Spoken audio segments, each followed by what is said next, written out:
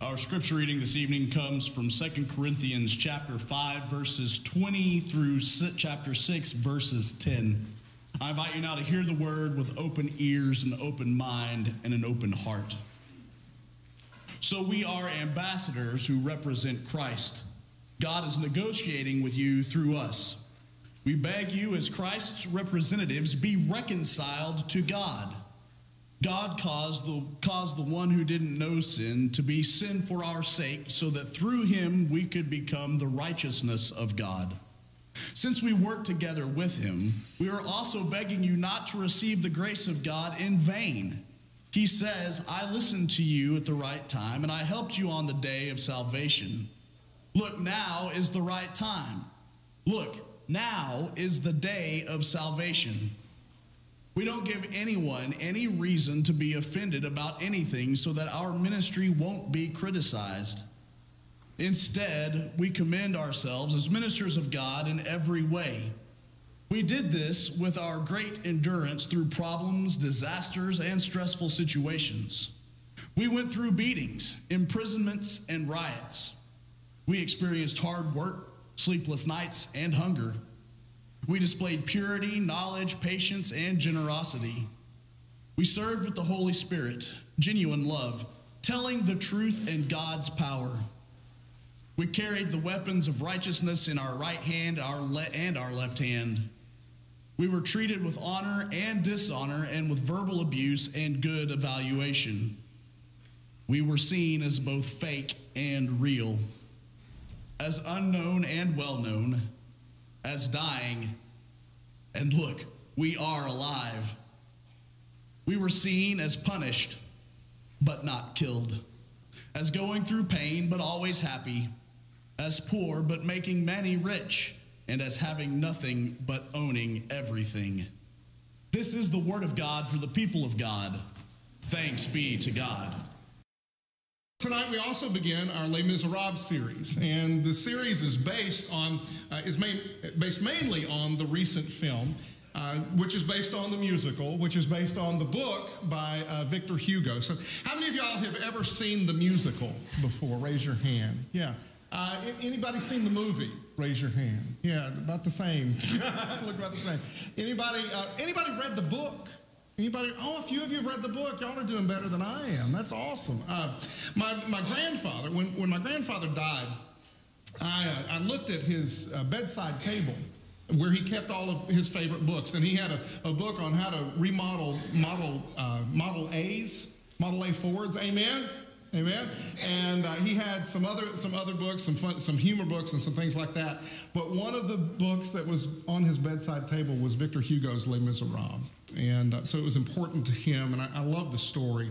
And even if you've never heard it before, I think you'll really enjoy it. The story is set in 19th century France. In 19th century France, and Victor Hugo himself said that the story is, and this is a quote, from one end to the other, in its entirety and details, a progress from evil to good, from injustice to justice, from falsehood to truth, from night to day, from appetite to injustice, from appetite to conscience, from corruption to life, from hell to heaven, from nothingness to God.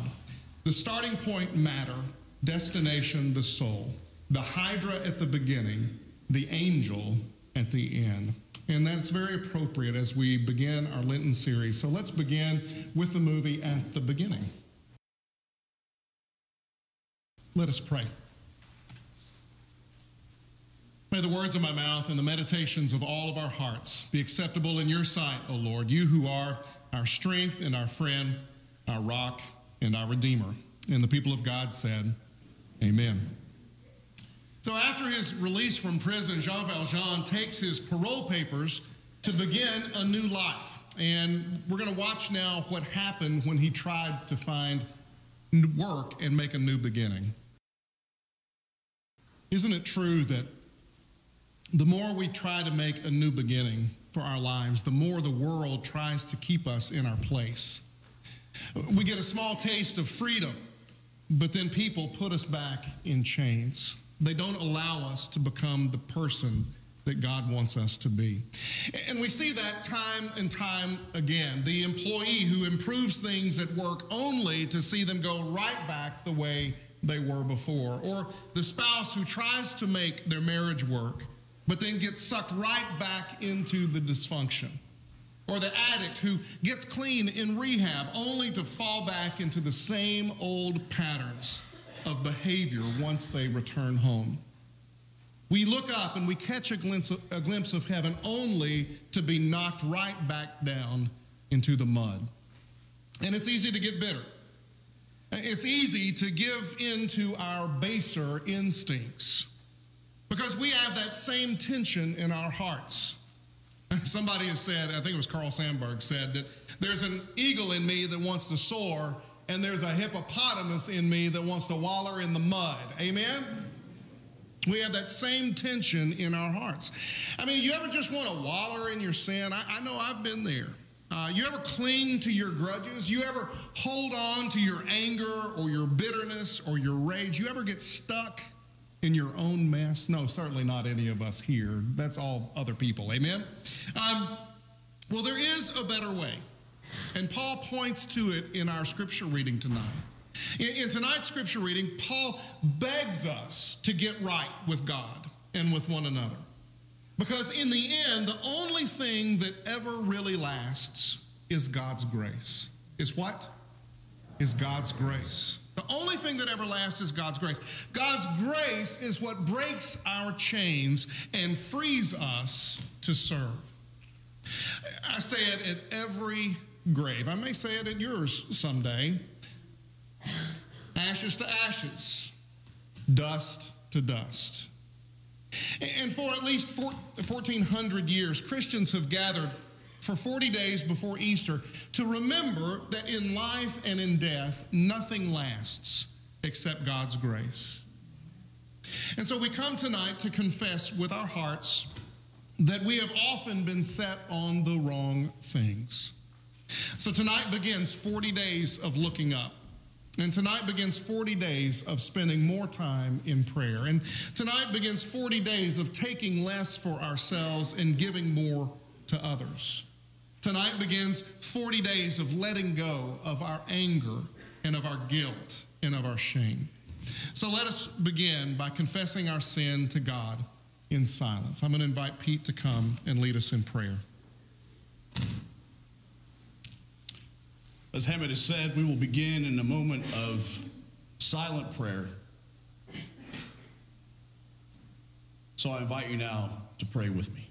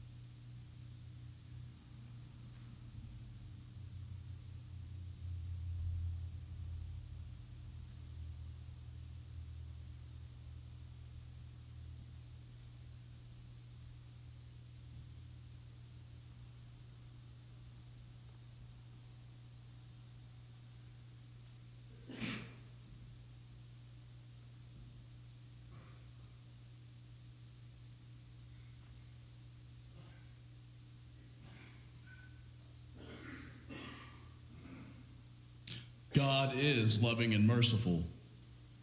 God does not want us to die in our sins, but to turn away from evil and live. God is ready to accept our repentance, forgive our sins, and restore us to life in the name of Jesus Christ. We are forgiven. Amen. I now invite you to join with me in reciting the Lord's Prayer. Our Father, who art in heaven, hallowed be thy name. Thy kingdom come, thy will be done, on earth as it is in heaven. Give us this day our daily bread, and forgive us our trespasses, as we forgive those who trespass against us. And lead us not into temptation, but deliver us from evil.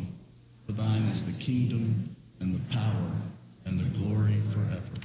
Amen. It is 40 days of preparation and prayer and fasting and reconciliation. Lent is both a time to take up and to put down.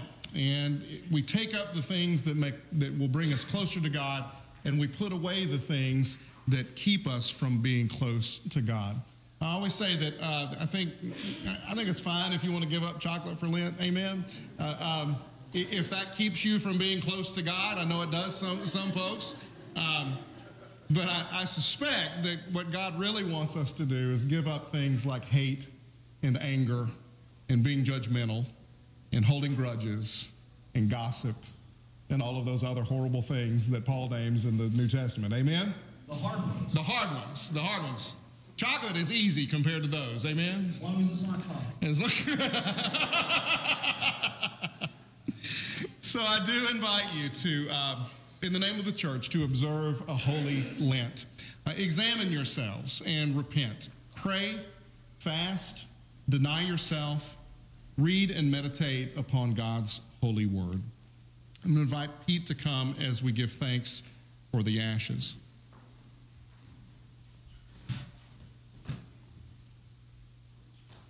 Let us pray. Almighty God, you have created us out of the dust of the earth. May these ashes remind us that our lives are short of our need to change. Help us remember that only by your gracious gift are we given everlasting life through Jesus Christ our Savior. Amen.